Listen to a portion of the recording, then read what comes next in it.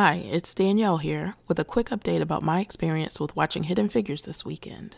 It was a Friday afternoon, 12:40 p.m. Eastern to be exact, and I found myself sitting in a theater surrounded by elementary students who also planned to watch a movie. As a personal note, if at all possible, don't go to the movies when a school decides to bus in gaggles of children. Ask for a refund and come back later because, One child sat behind me and asked his friend numerous questions throughout the movie. Even his friend felt it was too much and told the boy, "Be quiet and watch, and your questions will be answered." The boy was either too young to understand what was going on, or his teachers had not sufficiently prepared him for the movie. At one point, the child asked if Catherine's constant running to the bathroom was for comedic purposes. Also, during any romantic and/or kissing scenes, the young audience members felt the appropriate response was to say, "Ew," in unison. Thankfully, there were some adults in the theater who laughed when adult-level jokes were made. Their laughter reassured me that I was not alone in the sea of tiny humans.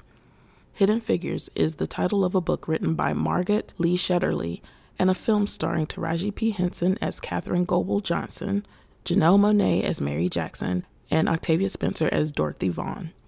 Johnson, Jackson, and Vaughan are real women who had truly inspiring stories that had been hidden from general public knowledge for years. The movie gives us a glimpse into the personal and professional lives of these outstanding Black women at NACA and NASA during the time of the space race. Each woman started her career as a part of the Colored Computers Group, and each woman, in her own way, advanced her career and broke barriers for future women in the fields of science, technology, engineering, and mathematics. During their careers, Catherine became a physicist, Mary became an engineer, and Dorothy became a Fortran programmer. While Dorothy had other titles, this one touches me the most because my mother was also a programmer.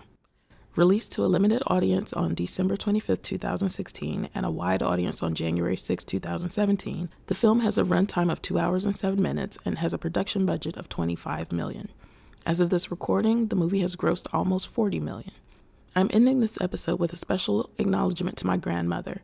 She was born in the 1920s, attended college, joined a sorority, and worked as a science and math teacher for 33 years before she retired. While my grandmother did not become a computer for NASA, she did influence her daughters and grandchildren, as we all work in or with science and math at various career levels. One of my cousins worked for IBM, another is an engineer, and the other has 2 undergraduate degrees related to science. After seeing this movie, I thought a lot about my grandmother and decided to give her a call and let her know how much she means to me.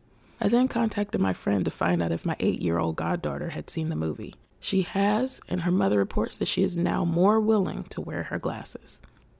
I hope this movie inspires you like it inspired me. Oh, and on a petty note, as Dustin from the Friend Zone podcast would say, if you want to witness some true posts of disbelief and laugh at the tears of the haters, visit the movie's imdb.com message board, because supposedly some believe that there is no way this movie could be number 1 at the box office.